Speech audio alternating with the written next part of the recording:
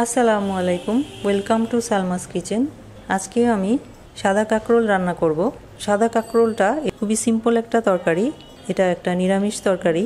সাদা কাকরোল রান্না করতে যে উপকরণগুলো লাগবে সেগুলো হচ্ছে, এখানে আমি 500 গ্রাম পরিমাণ কাকরোলের উপরে যে কাটার মতো খোসা থাকে এই কাটাগুলো আমি ফেলে দিয়েছি এবং আধা ইঞ্চি পুরু করে লম্বা করে কেটে নিয়েছি। একটা কাকরোল দিয়ে সাধারণত 4 পিস অথবা 5 পিস হয়। এভাবে কাটলে কাকরোলগুলোকে আমি ধুয়ে পানিটা ঝরিয়ে নিয়েছি।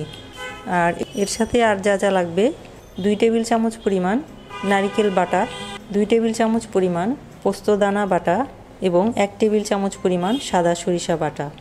আরও লাগবে 1 চা চামচ পরিমাণ হলুদের গুঁড়া, আধা চা চামচ পরিমাণ চিনি, 1 চা চামচের 4 ভাগের 1 ভাগ পরিমাণ কালি জিরা, 3টি আস্ত কাঁচামরিচ, 1 চা চামচ পরিমাণ কাঁচামরিচ বাটা, এখানে 3টি কাঁচামরিচকে আমি বেটে নিয়েছি, আধা চা চামচ পরিমাণ টালা জিরার গুঁড়া, লবণ স্বাদ মতো, 2 রকমের তেল লাগবে, সরিষার তেল 1 টেবিল চামচ পরিমাণ এবং ভাজার জন্য পরিমাণ মতো রান্নার তেল। এই হচ্ছে উপকরণ। এখন আমি কাটা কাকরোলের সাথে 1 চিমটি পরিমাণ হলুদের গুঁড়া এবং 1 চিমটি পরিমাণ লবণ নিয়ে ভালো করে মেখে নিব। মাখানো হয়ে গেছে। এখন এটাকে আমি 10 মিনিট রেখে দিব। 10 মিনিট পরে তেলে ভাজবো। ফিরে আসছি 10 মিনিট পর। ফিরে এলাম 10 মিনিট পর। এখন কাকরোল ভেজে নিব। ফ্রাই প্যানে 1 টেবিল চামচ পরিমাণ তেল দিয়ে দিব। দিয়ে তেলটা গরম করে নিব। তেল গরম হয়ে গেলে কাকরোলগুলো তেলে ছেড়ে দিব। এক পিঠ ভাজা হয়ে গেলে উল্টিয়ে দিব।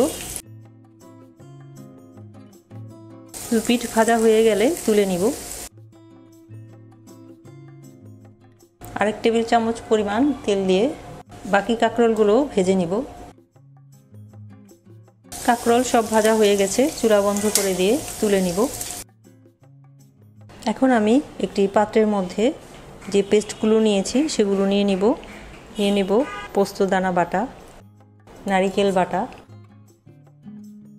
সরিষা বাটা এবং কাঁচামরিচ বাটা মিক্সড করে নিব। এবার এর মধ্যে 1 কাপ পরিমাণ পানি অ্যাড করলাম। এবার মিক্সড করব। মিক্সড করা হয়ে গেছে। এবারে অন্য আরেকটা পাত্রের মধ্যে এই মিশ্রণটা ছাঁকনি দিয়ে ছেঁকে নিব। এটা ছেঁকে নিব যাতে এর ভিতরে যদি কোনো লাম্পস থাকে সেগুলো যেন মিশ্রণটার মধ্যে না থাকে, যাতে করে রান্নার পরে এই গ্রেভিটা থাকবে সেটা স্মুথ হবে। বাকি যেটুকু আছে সেটুকু দিয়ে দিলাম। এভাবে পুরোটাই ছেঁকে নিব। শুধু রসটা নিব আর বাকি যে ছাপাগুলো আছে সেগুলো বাদ দিয়ে দিব। চেপে চেপে রসটা নিয়ে নিব। রসটা ছাকা হয়ে গেছে। যতটা সম্ভব রসটা নিংড়ে নিয়েছি। বাকি এই ছাপাগুলা রয়ে গেছে। এটা সহ যদি রান্না করতাম তাহলে এগুলাও আমাদের খেতে হতো, তো এগুলো আমি ফেলে দিব। এখন এই ছেঁকে নেওয়া মিশ্রণের মধ্যে দিয়ে দিব রয়ে যাওয়া হলুদের গুঁড়া, কালি জিরা, চিনি এবং লবণ। লবণটা একটু বুঝে দিতে হবে কারণ কাকরোল ভাজার মধ্যে আমি লবণ দিয়েছি। এখন সব একসাথে মিক্সড করে নিব। হয়ে গেছে মিক্স করা। এখন এর মধ্যে দিয়ে দিব ভেজে নেওয়া কাকরোলগুলো। মিক্সড করে নিব। এবার একটু লবণ আর চিনি টেস্ট করে নিতে হবে। ঠিক আছে।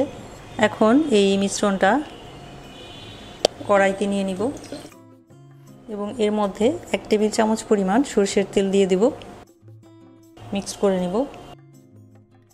এখন এটা চুলায় বসিয়ে চুলা জ্বালিয়ে ঢাকনা দিয়ে দিলাম। ঢাকনা দিয়ে রান্না করব পানিটা প্রায় শুকানো পর্যন্ত। ফিরে আসছি পানিটা প্রায় শুকিয়ে যাওয়ার পর। ফিরে এলাম প্রায় 10 মিনিট পর। পানিটা প্রায় শুকিয়ে গেছে। ঢাকনা তুলছি। এ পর্যায়ে দিয়ে দিব ভাজা জিরার গুঁড়া, আস্ত কাঁচামরিচ এবং আধা চা চামচ পরিমাণ কাঁচা সরিষার তেল, যাতে সরিষার তেলের ফ্লেভারটা আসে। একটু নেড়ে দিব এবং আবার ঢাকনা দিয়ে দিলাম 2 মিনিটের জন্য। ফিরে আসছি 2 মিনিট পর। ফিরে এলাম 2 মিনিট পর। ঢাকনা তুলে ফেলছি। নেড়ে রান্না হয়ে গেছে। চুলা বন্ধ করে দিচ্ছি। এখন সার্ভ করছি।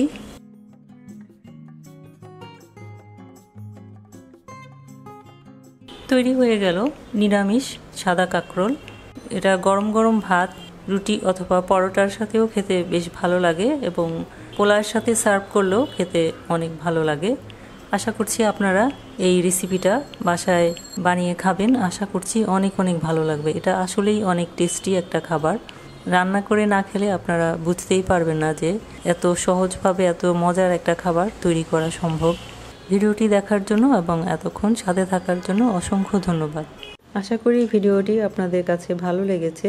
ভালো লাগলে ফ্রেন্ডস এন্ড ফ্যামিলির সাথে শেয়ার করার অনুরোধ থাকলো এবং লাইক সাবস্ক্রাইব করার অনুরোধ থাকলো। আর সাবস্ক্রাইব করে পাশে থাকা বেল আইকনে ক্লিক করে অপশন থেকে অল বাটনে ক্লিক করে দেবেন। তাহলে আমি ভিডিও দেওয়ার সাথে সাথে আপনারা তার নোটিফিকেশন পেয়ে যাবেন। সবাই অনেক অনেক ভালো থাকবেন, আমার জন্য দোয়া করবেন। আল্লাহ হাফেজ।